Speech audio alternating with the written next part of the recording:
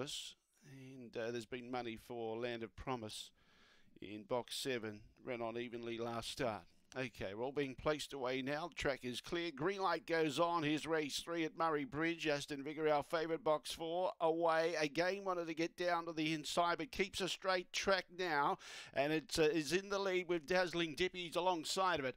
Out wider, we've got $5 down, Land of Promise, and getting up on the inside, Beautiful Bounty. But Aston Vigor careers away now, and Aston Vigor's going to be too good. Second, Beautiful Bounty. Third was Lands of Promise. Then $5 down, and Dazzling Dippy tired to be at the tail end of the field. The time was around 16.50.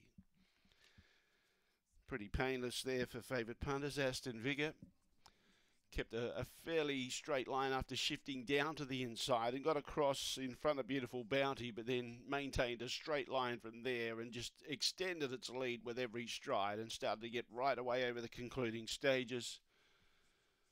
Beautiful Bounty's got up for second in front of Land of Promise and $5 down.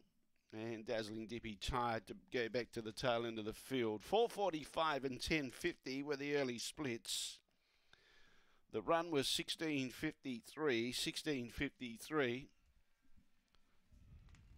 And 4 lengths by 3/4 were the margins.